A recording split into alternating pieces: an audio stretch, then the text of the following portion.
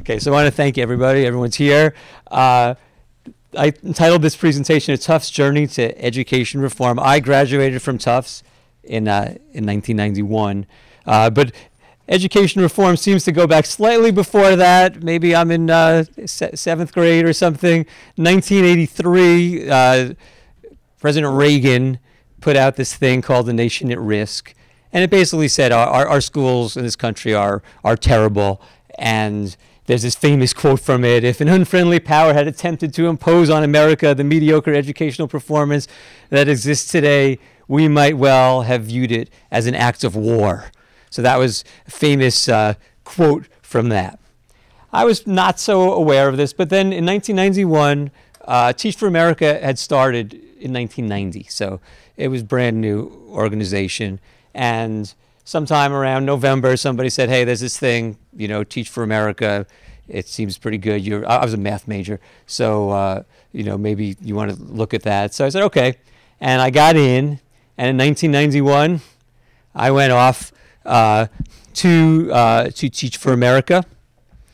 Now, there's a parallel story going on here, because in 1991 is also when the 53-year-old at the time education historian named Diane Ravitch became Assistant Secretary of Education for George H. Bush. So I'm at Teach for America.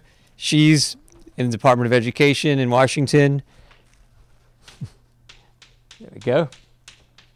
Now, in Teach for America, we learned that one of the problems is that teachers are bad in the country because they have these low expectations for students. That was a big part of the training, that you need to have high expectations. Students will always rise to meet whatever expectations you set for them. So evidently, the regular teachers in this country, for whatever reason, are having low expectations. I mean, how lazy could you be? All you have to do is have these high expectations, and the kid's going to rise to them, and you can't even muster up the energy to just have high expectations. You have to be so down on students in this country.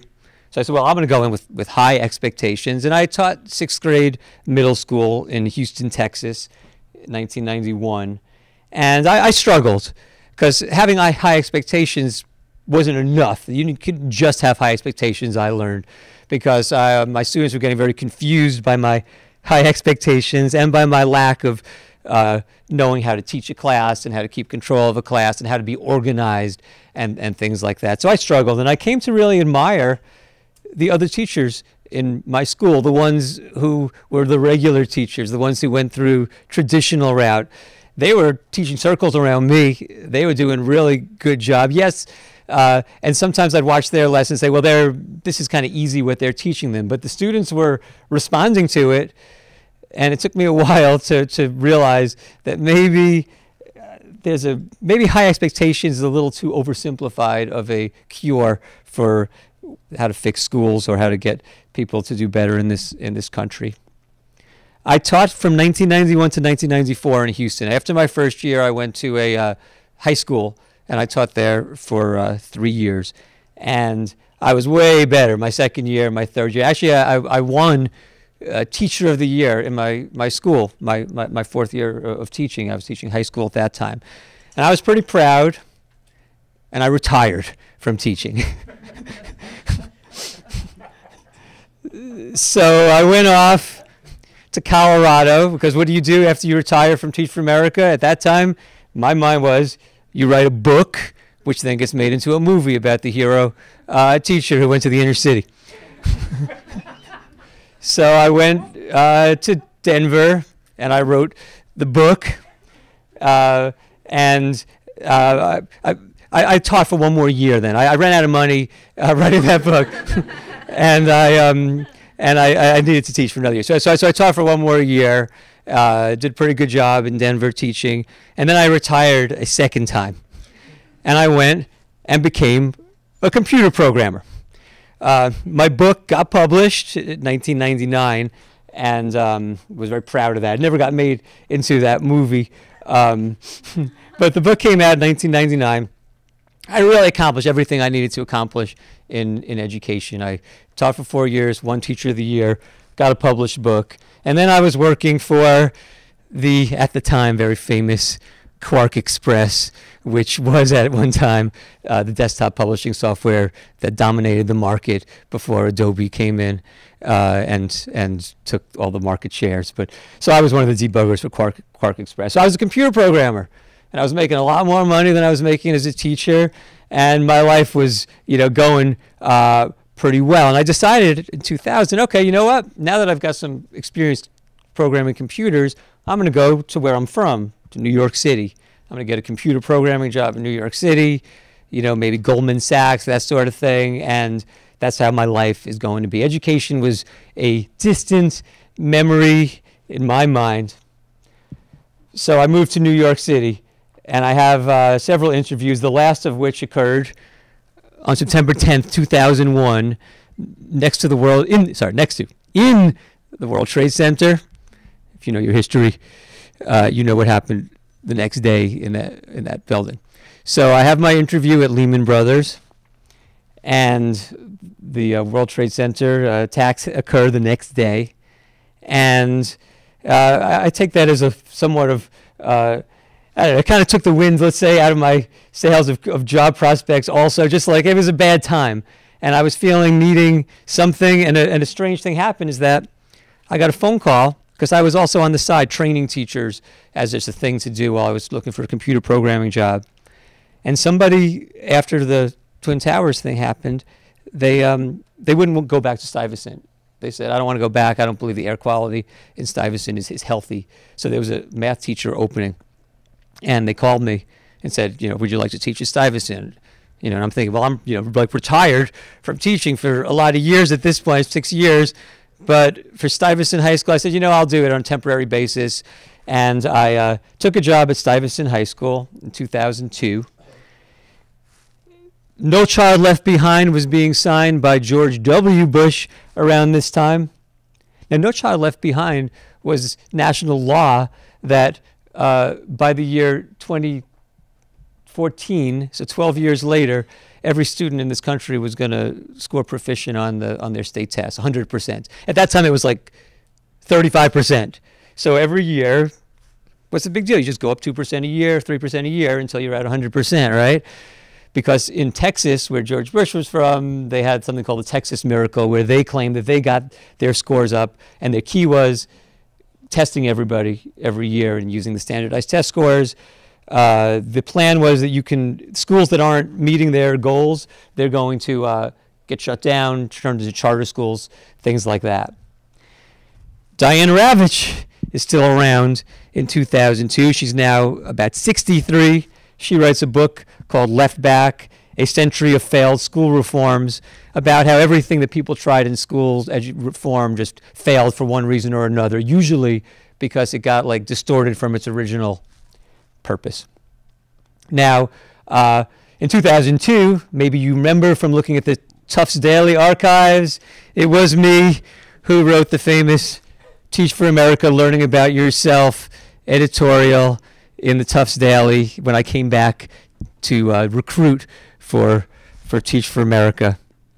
Says something about how, it's the greatest thing I ever did,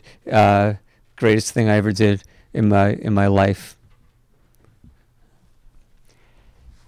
Between 2003 and 2008, a lot happened that I was totally unaware of what was going on, though. So I'm teaching Stuyvesant, great school, I'm loving it, I'm teaching.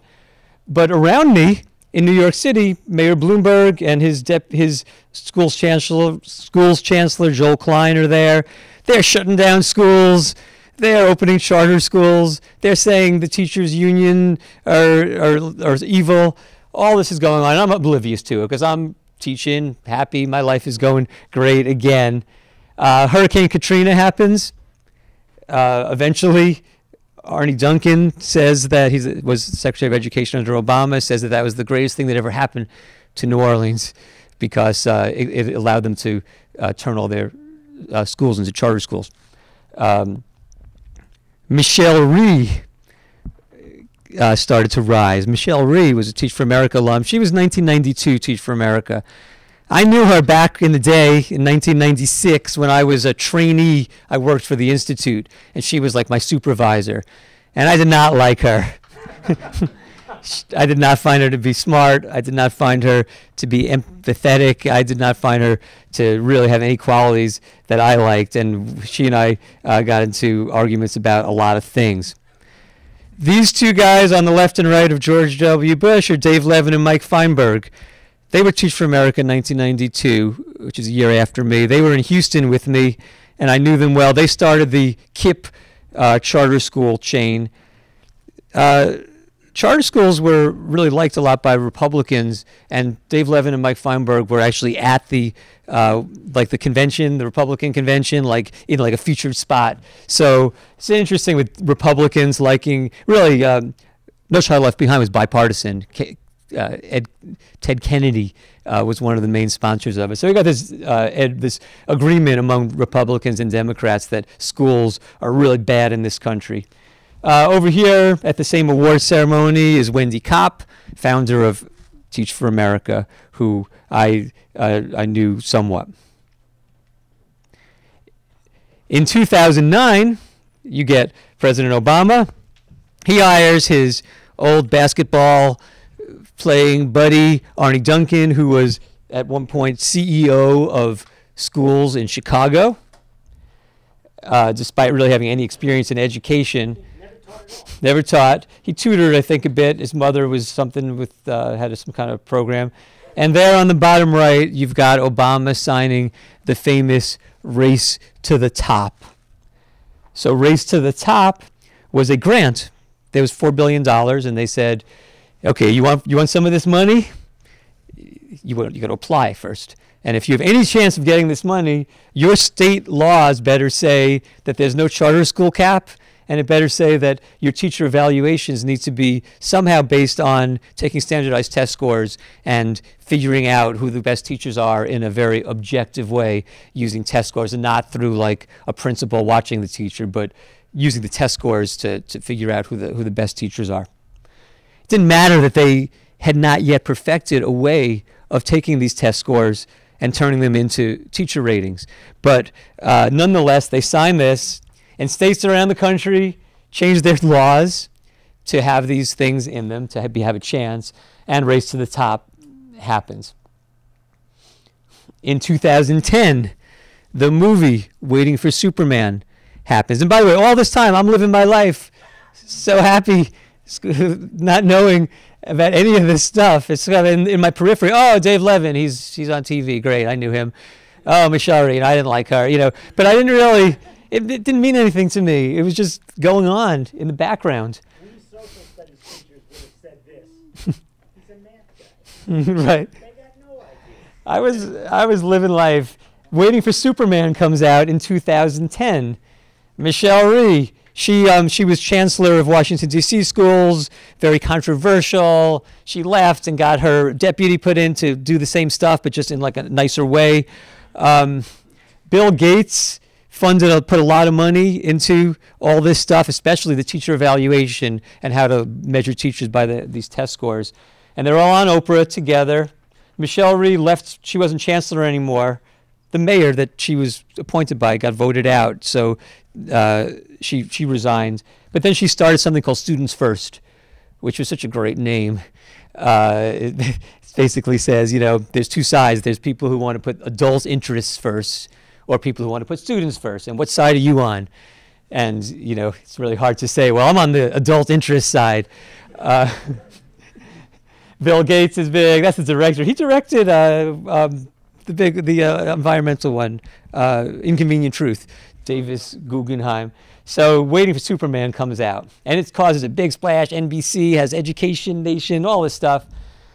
So it says that U.S. has fallen behind other countries, that we're like 27th in math and 35th in reading, that charter schools are the answer. They show 6 charter schools, and they show how great they are and how they're closing the so-called achievement gap. And the big problem, they say, is that you can't fire teachers. Charter schools, you can fire teachers, and they're getting these great test scores. The only difference between the charter school and the regular school is that the regular school, you can't fire the teacher. So, of course, that's the problem, and if we can only fire these teachers more easily. And they have some economists who come on and say if we could just fire the bottom 5% of teachers, it will add $1 trillion to the economy. That's an actual thing. So that's Waiting for Superman. Again, I'm still not really paying much attention to this. Oh, here's my favorite line from Waiting for Superman. For generations, experts tend to blame failing schools on failing neighborhoods, but reformers have begun to believe the opposite, that the problems of failing neighborhoods might be blamed on failing schools. So this is a quote, actual quote, narrator says in this movie. 2010, Diane Ravish is still around. She's 73 at this point. She wrote a book called The Death and Life of Great American School System, which says that charter schools are not doing quite as well. There's a lot of false promises. There's a lot of lies. It's not working. She was one of the key people to say that charter schools are an important thing. She was an early advocate for years and years. And she said, you know what? I just realized, I was wrong for the last 20 years. What I've been saying, maybe in some sort of theory it could work, but the way it did turn out, it's actually worse in making things worse. She wrote a big review of Waiting for Superman. On my blog, I started writing a blog before this about like just teaching advice, but then I started getting a little political. I wrote my first sort of thing about Waiting for Superman movie and my impressions of it. But for me, it all starts in 2011. The 20-year Teach for America Anniversary Summit. And I go there. I'm figuring I'm like some kind of hero. I'm teaching again, 20 years. I've been there for 19 of the 20 years. I know all these people. And there's this love fest of Waiting for Superman type stuff. There's Michelle Reed, Dave Levin, Jeffrey Canada. They're doing a reunion panel of Waiting for Superman. And the whole conference is all about charter schools and how great they are and how they're closing the achievement gap. And I know these people, and they're liars, and they're not very smart. And, and to make it worse, they're rich now, and they're famous. And now it's personal, because they're taking the attention I was supposed to be getting at this conference. So I'm starting to, fume throughout this 5-day conference. And it culminates when Arnie Duncan takes the stage at the end and makes a speech about how tough it is how it's hard to make some of the tough decisions like shutting down schools. But as proof that it was the right thing, Englewood High School in Chicago, he says, we shut it down, we opened up a charter school, and now that charter school is having its first graduating seniors, and 106 out of 106 students graduated, and 106 out of 106 got into 4-year universities. And he said, it's same kids, same building, only difference was adult expectations, and it made all the difference. And everyone went crazy, because that's pretty amazing. The same school to turn it from what some people used to call like a dropout factory into this incredible experience. And I left that thing, and on the way home, a friend of mine gave me that Diane Ravitch book, Death and Life. Started reading it on the train. Sort of saying, this is all coming together. So I wrote a letter to Diane Ravitch, February 15th, 2011, and said I investigated this thing that Arnie Duncan just said, and what I found is that while it might be true that 106 seniors graduated that school, there were once 180 kids in that school when they were in 9th grade. So to imply that they had a 100% graduation rate just because 106 seniors became 106 graduates, that's just ingenuous. And I also found that their test scores were like some of the lowest in the entire city. Only 10% of their students had passed the standardized tests. So I wrote her, scheduled for this blog. So she wrote me back quickly and said, this is great. You mind if I publish your letter? And can I do something with this? And over the next couple of weeks, she wrote, which became a really seminal thing in the New York Times, editorial that said, op-ed saying, waiting for a school miracle, she picked 3 schools, one that I had analyzed and 2 others, and showed how politicians were lying to prove that shutting down schools is a good thing because they need these data points of like magical, she called it miracle, she called it waiting for a school miracle. As you can see, there I am in the New York Times saying about how that I debunked these claims, and I became the debunker. It was really hard, but I had to. Something made me like keep on. I just got the energy to just do these blogs or do them. And then, and I know Steve had sent you, this was sort of a big moment for me, this blog post I wrote, because Teach for America was part of this whole thing. Teach for America had a symbiotic relationship with education reform. They love Teach for America because it proves how bad regular teachers are. If these Teach for America teachers in 4 weeks, 5 weeks of training could be just as good, if not better, than these veteran teachers, that must be a proof how bad the regular teachers are. Plus, the Teach for America teachers, they don't like to take like the slow way of becoming an assistant principal and working your way up. They like to just quit, become a principal of a charter school, and just cheat and lie about who their students are, and lie about their attrition rates and things like that, and their test scores and their discriminatory policies of who gets into the school, or how to the different tricks for discouraging the wrong people from applying to your charter school or from accepting your offer to get into the charter school.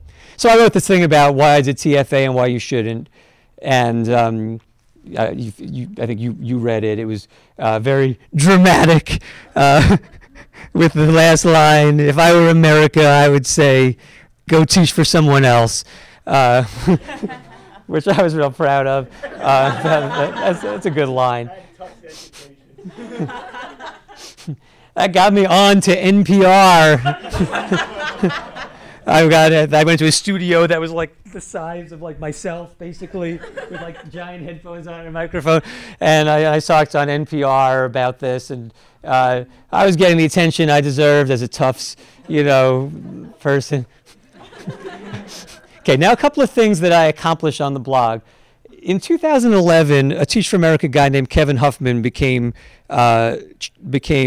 Education Commissioner for Tennessee, which won Race to the Top money. Kevin Huffman was Michelle Rhee's ex-husband. He becomes commissioner. He hires this guy named Chris Barbick, who was he was actually a really good friend of mine. I actually do like Chris Barbick. He was Teach for America 1992. He started the Yes Prep charter schools. He was hired to become the head of something called the ASD, the Achievement School District. That was modeled after the RSD, the Recovery School District, which is what New Orleans became. All the schools became these charter schools. So ASD modeled after the RSD. But the ASD had this was their marketing thing. We at the ASD are proving the possible by moving the bottom 5% of schools in Tennessee to the top 25% within 5 years. So they're going to have 5 years. They're going to get the schools from the bottom 5% into the top 25%. And everyone says, great, take over whatever schools you want in the bottom 5%. That sounds like a great plan. And I write to him, because they're going to take over existing schools, not do like a charter school lottery thing, but like take an actual school. So this is going to be, I'm interested in this. This is going to like prove whether charter schools are cheat or not.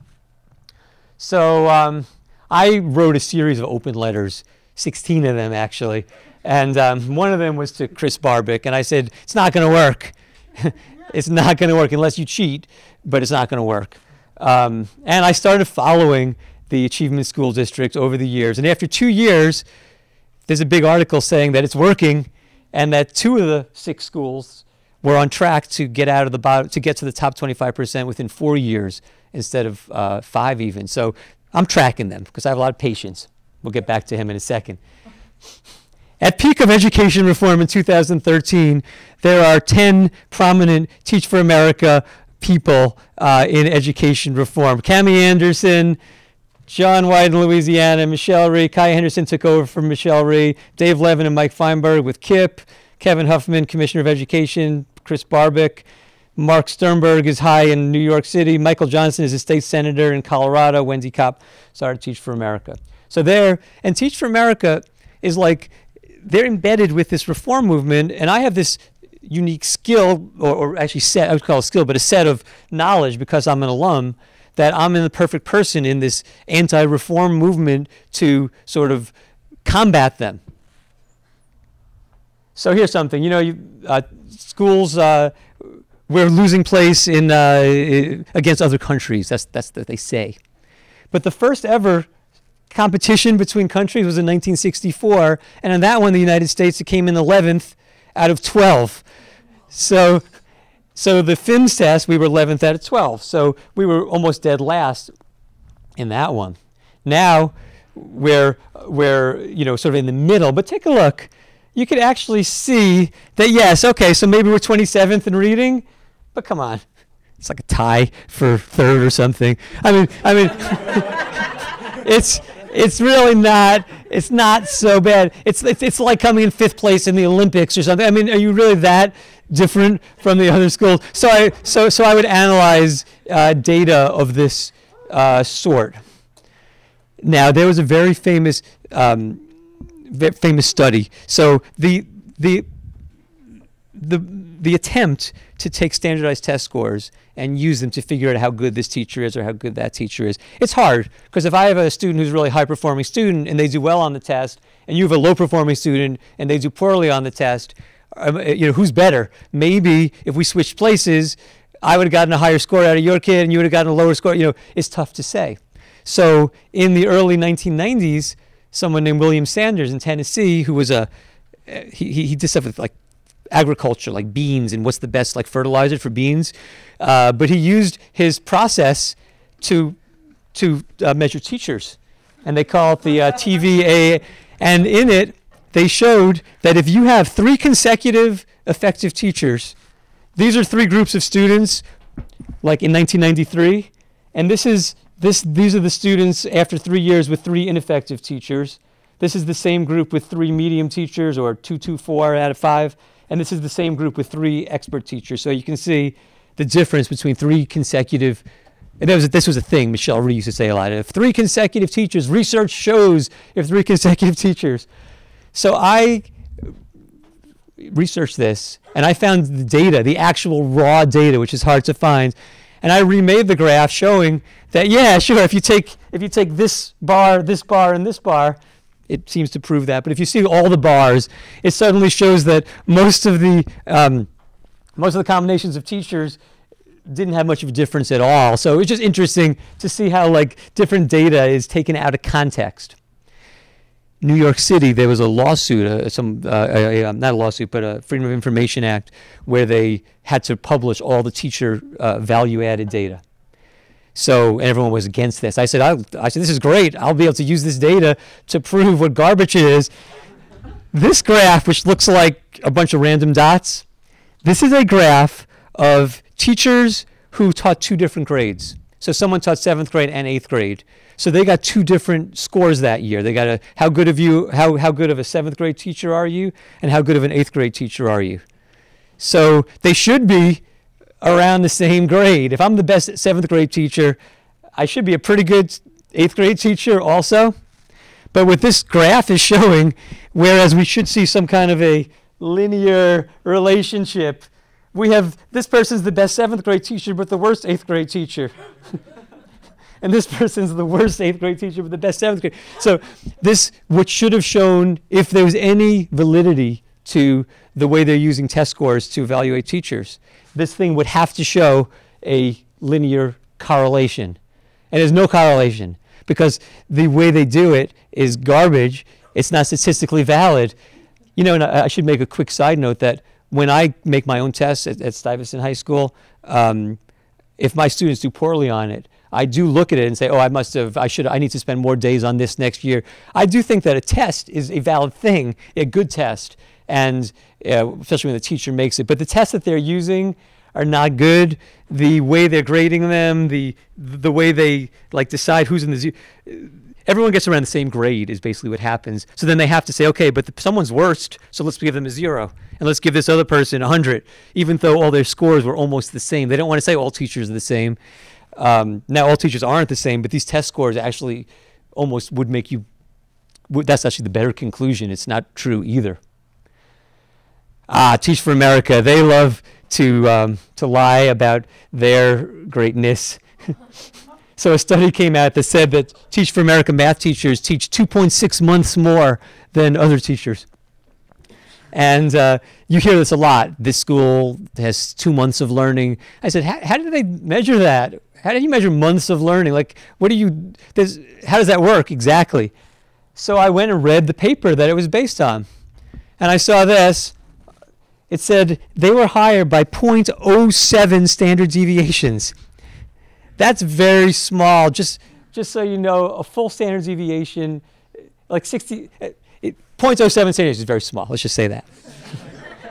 It's basically like getting a 700 on the SAT versus a 710 on it. It's like one question on a test. It's like one question on most tests would be 0.07 standard deviations. And they even say here that the Teach for America people went from the 27th percentile to the 30th percentile. This difference also translated into an additional 2.6 months. So I said, how do you get that? They said, well, 0.2. I emailed the people who did the study. They said 1 year of learning is 0.24 standard deviations. I said, how could that be? You're saying if someone, so basically what they're saying is that people don't learn hardly anything. So if you learn 10% or 26% more, that's 2.6 months, because 10 months in a year. Anyway, anytime you see 2.6 months, the conversion factor is complete nonsense. In fact, you see some schools that get like an additional 3 years of learning in 1 year. Because one standard deviation would be 4 years of learning. And 15% of people on any normal distribution get one standard deviation or more. So 15% of people learn 4 additional years in 1 year. And 15% learn 4 less years in 1 year. So probably a good percentage of the first-year students in here should apply for graduation. They're ready to go. 4 years in 1 year. So I wrote since I was a TFA math teacher, I wrote this blog post about that. Now, there's a lot of hysteria in ed reform, and they're very smart. They're very rich, and they have like consultants that tell them like slogans and things, students first, things like that. So here is a big one. 143,000 New York City kids trapped in failing schools. They decided that they said these schools are failing because they have low test scores. There's a lot of reasons for low test scores. We'll talk about those after. But are these people trapped? Well, I went to the school surveys and found that like 90% of the parents in the school answered the question, would you recommend this school to your friends? They said yes, they would. So I just have trouble with the word trapped. It's a great word to picture this burning school and the kids are trapped in it. But in reality, I wrote about an overwhelming majority of 140,000 in failing schools recommend their school to others. So if you're trapped in a school, you don't say, I mean, unless you're really mean, come on in here with me. It's great. You just don't do it. My favorite post of all, so usually I get like into something for like a month and then I like lose interest. That's just how I am. So this was going on for like years, and you could see from my blog post that I had a lot early on, 10 a month, 20 a month, and I started to really slow down. I started to get kind of burned out on it, to tell you the truth. And fortunately, other people were starting to join in the education reform fight. But my like magnum opus was Open Letter to Arne Duncan, where I took his basketball season from Harvard in 1986 and used value added to prove that he was an ineffective coach, ineffective team captain, because he was the captain. That required going to the Harvard Crimson archives and reading up on every single basketball game that was played that year, so I could really say, what about this guy that you played against and he stole the ball from you in quarter 3, you know, whatever. Anyway, this is a great post. I mean, I've wavered between being really proud of it, because it took like 4 months, and being really ashamed of it, because why would anyone spend 4 months mastering the Ivy League basketball season of 1986 so they could make some kind of points? But it's pretty funny. It's a good post. Diane Ravitch, my buddy now, she writes Reign of Error. And in this one, I'm actually in the book as a character, and in the acknowledgments, which is really something to me, considering. And this was actually before Jennifer was ousted herself as Edu Shyster. And this is when I figured out who she was, because I didn't know either. And when I saw that, I'm like, Jennifer Berkshire. Then I like did some searching, and that was when that's how I discovered. Then she eventually revealed herself to everybody. Everyone thought it was a man because her picture had a man on it. So that was the first surprise. So here are the reformers. Let's just look at them. We got Bill Gates, the Waltons, billionaires. We got Democrats and Republicans, Rahm Emanuel, Bloomberg, Duncan, Rhee. By this time, by 2015, we have a small but scrappy group of resistors. And we have no name, because they took the word reformer, which is a great name. Like, we're anti-reformers. What does that mean? We don't, they call us the status quo defenders, which isn't true either. We don't even have a name. Anti-reformers, reform critics. Here we are. Okay, so here's the reform critics, people who you don't know. I'm in there. You got about 6 bloggers: Mercedes Schneider, Arthur Goldstein, Jennifer, Jersey Jazzman, Mark Webber, me, Peter Green. You got a few people who are heads of sort of organizations and things. You got time. That's us. Now, so I went to Tufts. I'm not sure where these. Jennifer, where did you go to college? I'm from the Heartland. I went to Eastern Illinois University. Okay, Eastern Illinois. So we have people, and Ravitch went to Wellesley, right? So sort of like, now these people, well, a lot of them went to Harvard. Michelle Rhee, Duncan, Obama, Bill Gates for a time. It's obvious why the Harvard people would want this education reform. They think test scores are everything because they had got high SAT scores. They can never admit that they're wrong. The truth is that education reform is not teachers' unions versus reformers. It's not most Democrats and Republicans versus a small group of Democrats. But at the heart of it, education reform is a battle between Harvard and Tufts.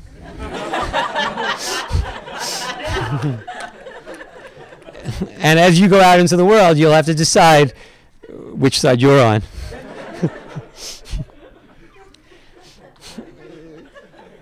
So in 2016, after 5 years of building up to fight against these people that I didn't like who were so popular in 2011, I go to the 25th year anniversary summit is coming up. But, I've been training for this one, right, for 5 years. And I wrote to them 2 years ahead of it, the thing, and I said, could there be like a panel discussion, debate, I'd like to participate in that. I have been teaching now for almost 20 years, and, I've written, I had about 6 books out by this time and different things. Maybe I could qualify. They said, well, we haven't started doing it yet. And then like 6 months later, hey, I'm just getting back to you, following up, and he said, oh, it's too late. We already booked everything. So I was not permitted to be on a panel discussion of any sort. But I got the last laugh when the Washington Post contacted me and said, could we shadow you at this thing? And the only article on Teach for America's 25th Summit, he's the stinkweed at the Teach for America garden party. So I got the last laugh and got some attention that I needed. Okay, so since 2016, I did slow down a bit, but I want to tell you about some of the favorite things that happened. So KIPP High School was ranked 4th in New York State by the 2017 U.S. News and World report. And this bothered me for a bunch of reasons. First of all, I went to that KIPP school. Frank, one of my great memorable students. Come on and have a seat, if you can. Good to see you, Frank. I wrote his college recommendation letter and said, I as a Tufts alum, I can tell you that he is Tufts material. That's why you only got into Tufts, because that's the same one I use for all the schools. Now so KIPP High School, first of all, Stuyvesant was ranked like 12th on this list in New York State, and KIPP is 4th. There's no way KIPP is better than Stuyvesant High School. So I looked in, why is this? And also I went to KIPP. Some guy invited me who thought that once I saw KIPP in person, I would come around. So I went to KIPP. They invited me, and they said, just go around wherever you want, do whatever you want. And what I saw there was this school's not good at all, right? I'm seeing I went to a school, a class that was called Study Skills, and I guess they didn't know about my reputation or whatever, and I guess I kind of blend into the woodwork because there was 6 students and a teacher and me. And they're doing study skills, and the teacher's like, okay, if you do one of your 6 homeworks tonight, tomorrow you get a candy bar. You know, and the kids are all high-fiving, just one. This school, I saw so many, so I wrote 10 blog posts about my visit to KIPP. And I saw so many things in there, you could read those. But I said, something's wrong with this. Something is wrong. And the first thing is that KIPP Academy Charter School is not a high school. It's a middle school. And that's odd to me, because the high school is called something else. Then I look and see the other 4 middle schools are also U.S. ranked, but they don't get ranked. They don't have high rankings. So this is really weird. Why is this middle school the number 4th high school in New York State? Why is their high school not on the list at all? And why are there other schools on there not ranked? So I investigated, and found out that this middle school had 87 students, all that took the AP test and passed it. The other schools had 0 people take the AP test.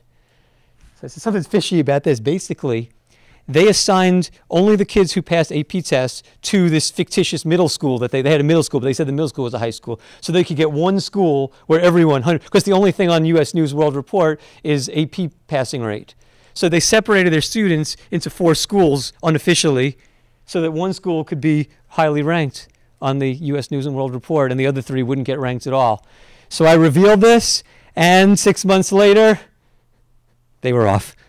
they were kicked off the U.S. News and World Report. So that was whether due to discrepancy in data reporting and data original. So that made me proud to have uncovered that. Tennessee, they had a 5-year plan to get the bottom 5% of schools to the top 25%. After 5 years, though, something glitched in their testing happened. So they got an extra year, 6 years.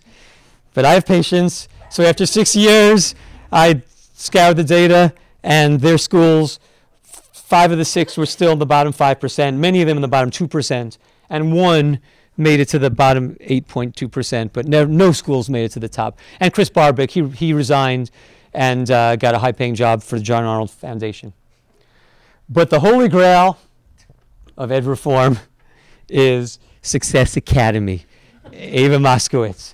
She started in 2006 with kindergartners and first graders, and she's been building up a network of 40 schools in New York City.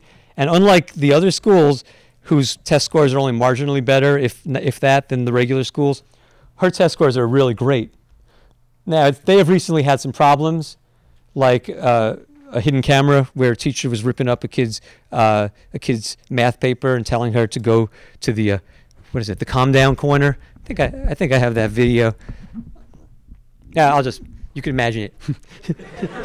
The little docile kid who made a math question but made a mistake. They also came out that they had what's called the got to go list, which means a list of students that they want to kick out of the school. It came out that they had the got to go list. So there was just this one video, and they said, oh, that's really an anomaly, this video. Our teachers are very kind. So I found a collection of 500 videos they posted. They were their training videos for their teachers. I don't know if they were supposed to be publicly posted, but I found them. They were publicly posted, maybe by accident. And I wrote about what I thought was more abusive than the rip and redo video. And this was their training video. Like what I saw this teacher doing was like just so hostile, the way of reading a simple story to kids with needing to control every movement that they made. So I posted about the Circle Time at Success Academy, and they took down all 500 videos from their public website. So they just have their first graduating class happening, and this big celebration. After all these years, kids are graduating, and they all got into college, all 17 of them. Of course, there were 73 students back when they started. And I did an analysis of who graduated, and it was mainly girls. It was mainly kids who were not on free lunch. Only 24% of the kids who started who were free lunch graduated, whereas 70% of the kids who were not. So I wrote Who Survives success. So Success Academy, very secretive, very famous, but basically cheaters, liars, and things like that. Now remember I said in 2013 was the reform peak? Not so good anymore. 8 of those 10 people are no longer in power. They've been resigned, fired, resigned. By the way, don't feel bad for them. They all have high-paying jobs doing other things. His term ended. He's running for governor right now. He had a sexual scandal with a student. Wendy Kopp is head of Teach for All, which is Teach for America for around the world. So now there's only 2 of them left. Here's some good things that have been happening recently. So the pendulum has been swinging in the other direction. Not just because, I was a person who was part of a very small movement. I wasn't the most important person, but I served a role because I knew math well and I could analyze stuff, and I had, a axe to grind with some of these people, whatever it was. But these things, Massachusetts, they voted down the charter school cap raising. Bill Gates comes out and says, teacher evaluation efforts haven't shown results just recently. Reformers are now suddenly saying, test scores, they're not that important. If the parent likes the school, parental choice is more important than test scores. Strikes, not just in West Virginia, but right now in Oklahoma and Kentucky. Court case in California to take away teacher tenure failed. One more slide or 2 more.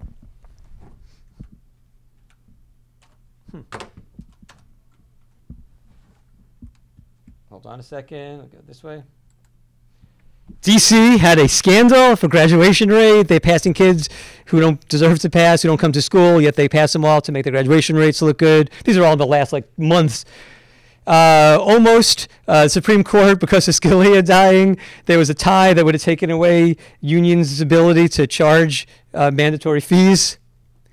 And just yesterday, Rick Hess, who's a big reformer, but I like him. There's 1 or 2 of them that are 1 or 2 of them are saying, listen, if we're not getting the results, we need to try the next thing. He says school choice supporters should drop the overheated rhetoric.